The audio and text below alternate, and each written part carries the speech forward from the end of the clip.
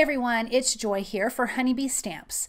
Today I created 2 cards with the Lovely Layers Fall Foliage die set, and I used some Distress Oxide Sprays to create some really fun, unique looks on these leaves. So here is that die. I'm going to use just one leaf. I'm going to be using the maple leaf, but as you can see in that die set, there is a bunch of other foliage that you can be using. I'm also using the Sweater Weathers stamp and coordinating die. So I die cut my leaves from white cardstock. I did a 110 pound, just a little bit thicker. And then I have my little spritz box that I use, and I will be using Distress Oxide Sprays in Squeezed Lemonade, Crackling Campfire, and then Fired Brick. And I'm just gonna kind of spray all over this. Now, I do also add a little bit of water with my Distress sprayer. And what I noticed is, number one, if you're not using watercolor cardstock, be sparingly on the water. Also, if you use a lot of water, it's going to really activate that oxide ink. And so if you wanted a little more splotchy looking, I would do less water. If you want a more smooth look, I would add a little more water.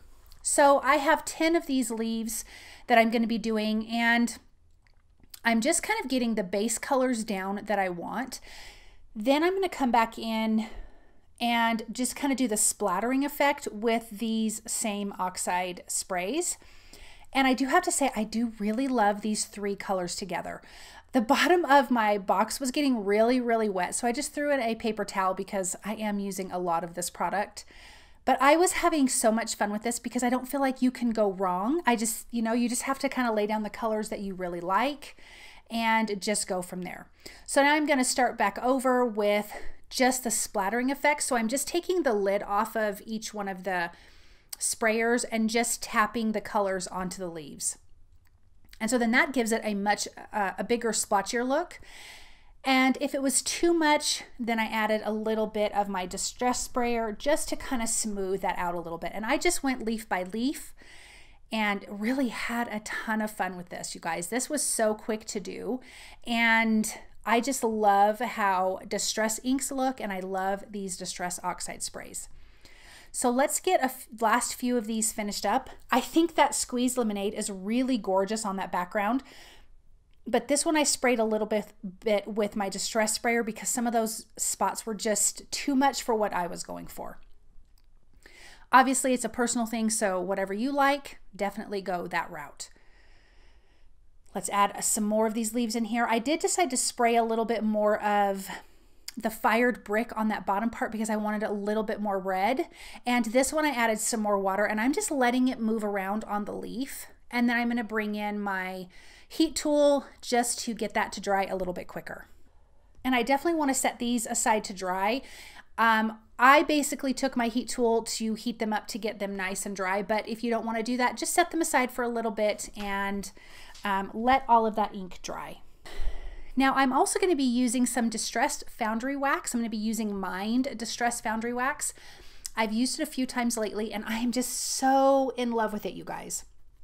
I almost forgot. I am using Imagined Shimmer Craft Spray Sparkle, and I'm spraying all the leaves with this, and it just gives this nice dusting of sparkle over the whole thing. It's super, super fine, and it is so gorgeous, you guys. Okay, so here's that Foundry wax that I was talking about. I'm just going to squirt this on my work surface. I'm using my finger, and I'm just going to take this on the edges of the leaves. And then we're going to heat this up. So you definitely need to heat it to activate it. And it's so, so pretty when you do. And something I noticed is that the heavier you go, the more of that color you're going to get, obviously. And when it melts, it just is much cooler when it's thicker. But I actually was pretty light-handed on most of my leaves. But as I'm heating this up, you guys are going to see how that just melts. And it melts really, really quickly. Much faster than I would say like an embossing powder. So you don't need to have the heat tool on the image for very long. So I'm just using my reverse tweezers to grab that to keep my fingers out of the heat and then getting that nice and melted. Okay, I want these leaves to pop. So I want to adhere them to a black piece of cardstock. So I have 2 cards. My first card it's going to be over the whole background. And then my second card, it's only going to be on part of it.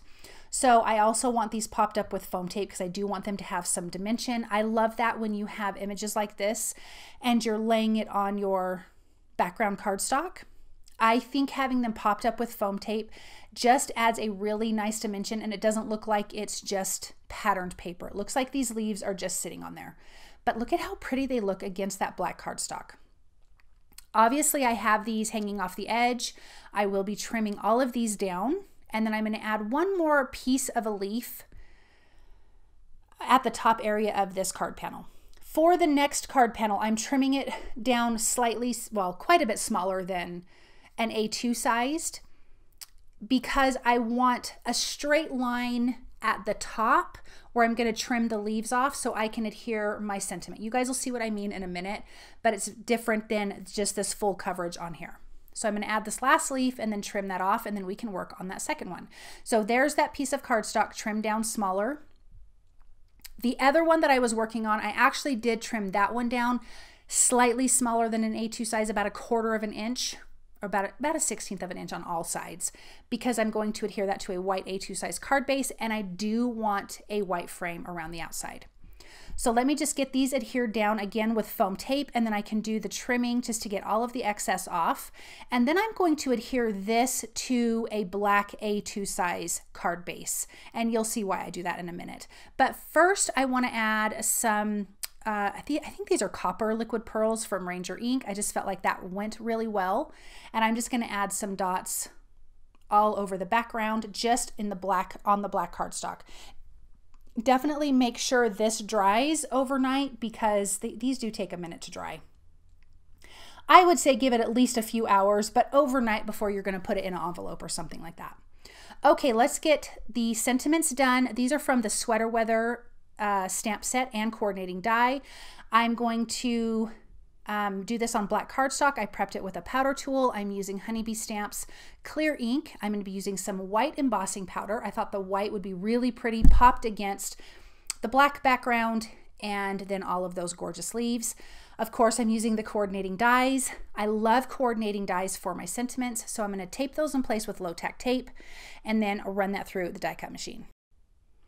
Once I have those die cut, I can get those in place. So for the full background, I'm going to place this with some foam tape. And I'm actually going to use 2 pieces of foam tape in the center, because remember, those leaves are popped up with foam tape, and I want the sentiment to be above the leaves. So it needs a double piece that's going to be touching the black background, and I'm just going to center that. And look at how pretty that white is. I love it.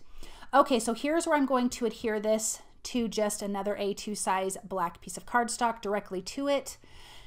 That way I can have that straight line at the top of where the leaves are for the most part, and then I can add my sentiment right above that. This one says happy fall, y'all, and the other one says fall is in the air, which I totally love. Now I'm going to adhere these to my white A2 size card bases. This one is going to cover the full card base, and then the second card is going to have a little bit of that white frame around the outside, which I think really kind of makes this card pop.